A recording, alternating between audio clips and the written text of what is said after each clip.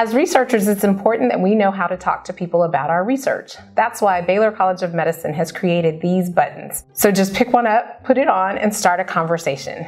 Today, I'm here with my daughter, Kate, to show you how fun it can be to talk about your work. Hi, Kate. Hi. What kind of research do you do? So I do research about diabetes, and my research is about helping patients who have diabetes to set really good goals so that they can take better care of their health. What is diabetes? So diabetes is a condition that some of our patients have where they have really high levels of sugar in their blood. And so it's important that they learn how to control that so that they can be healthy and live the best life they can possibly live. How did you decide to do that research?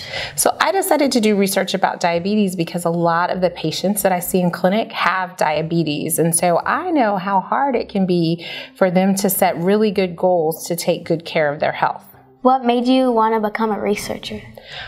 Wow. So when I went to medical school, I wasn't sure how I could best help patients. And so one of the things that I learned was that I could help patients by seeing patients in clinic and taking care of them just like your doctor does.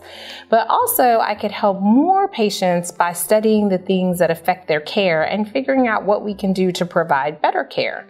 So that was a big goal of mine. Have you had any goals recently that you've set for yourself? Yes, this summer I'm working on my softball and hitting. You're working on your softball and hitting, and so by setting that goal, do you think that you're going to be able to do better at softball? Yes.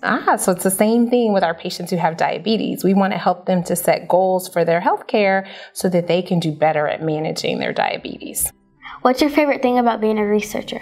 My favorite thing about being a researcher is that I get to work with really great teams of people. So I have big teams of people and we all work together trying to answer questions that will help our patients to do better. So Kate, what's one of your favorite things that you've learned in science? To make slime. So tell me how you make slime. So you add glue, food dye, and borax. And when you mix it together, it clumps up and it makes slime. Make slime. Are there different kinds of slime? Yes. And what do you do different to make those different types of slime? You add different ingredients like fluffy slime. You add shaving cream to get it to that like fluffy. And then for jiggly slime, you add water. Right, so you add all the ingredients together and then it makes something completely different. And that's part of what we do with science.